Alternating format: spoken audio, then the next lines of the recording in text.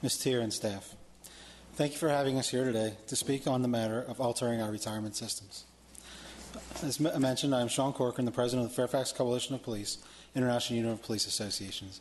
I'm also a Fairfax County Police detective working in our Major Crimes Division, and I'm very proud to be standing here with other employees and members of our SAFE coalition, firefighters and paramedics, sheriff's deputies, general county employees, teachers and school personnel, and I'm also very proud to be standing with members of our community that find this matter to be incredibly important.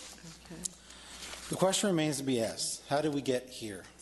And we just kind of talked about it a little bit prior, and I don't mean to rehash the last few months, grinding months and years, but the larger question of how we as a society got to this point where we continue to fight tooth and nail over the matter of effective retirement security.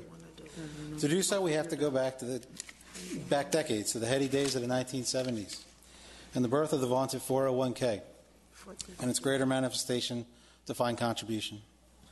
Compared to what Wall Street and anti-defined benefit security entities would have us believe, it was not some sort of magic bullet conjured up in the basement of Princeton or MIT by a crack team of Nobel Prize-winning economists.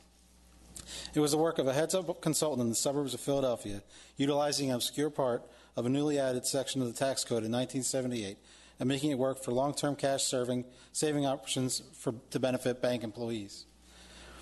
With further changes in support in tax laws and investments, the practice became more widely accepted. It was still seen as a tool to support retirement systems and not a new retirement system in itself. However, over the coming years, it became quite evident how lucrative these systems were.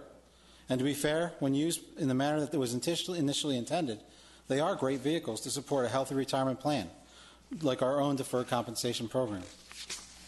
Throughout the 80s and 90s and 2000s, we saw private sector retirement systems evaporate. Many of these systems were already on tenuous footing. But the advent of defined contribution allowed corporations to simply push the easy button rather than trying to fix substantial issues that impacted many of these systems.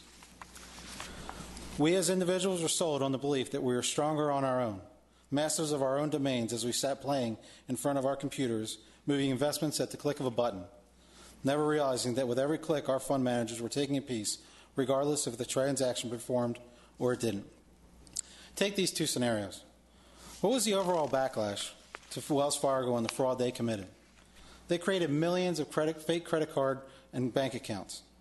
No one looked to sue them when these practices were revealed.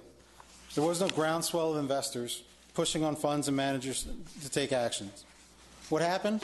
A healthy dose of exasperation, dismay for a news cycle or two, and a couple high-production commercials with lots of cowboys and horse-drawn wagons telling us things will be better. As stated by Professor David Weber of Boston University, we 401k holders are the world's ideal source of capital. We let ourselves be charged high fees that we do not understand. We accept poor returns quarter after quarter.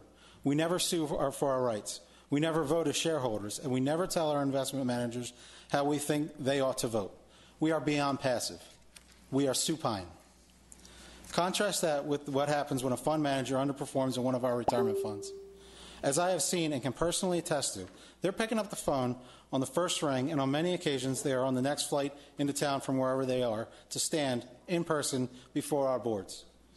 In a larger context, defined benefit retirement systems have brought almost all of the most successful shareholder lawsuits, such as suits against Enron and WorldCom, and it was in fact defined benefit retirement systems that have brought legal action against the aforementioned Wells Fargo. What does this mean to us in Fairfax County? This whole process has been governed by what is owed and what it will cost to pay retirees. Yet we barely even looked at how our retirement systems vest our money and their ability to exercise our voice. When you do that, you find it is that our retirement systems are strong. They are well run. They are well funded and trending upwards. There is no need to be here mired in a completely contrived crisis. Quite frankly, we can't see what benefit this board can do that our retirement boards can't through their solid investment strategies and the fiduciary responsibility they have to the county, its citizens, and respective fund members. All that the actions proposed for your consideration do is artificially meddle in the retirement systems, putting pressure on their management and create caste systems within the ranks of employees. We ask that you vote no on the matter before you. Allow our retirement boards to do their jobs and finally put this matter to rest. There are far more pressing issues that need our attention rather than continuing to tear into our retirement systems once a board term.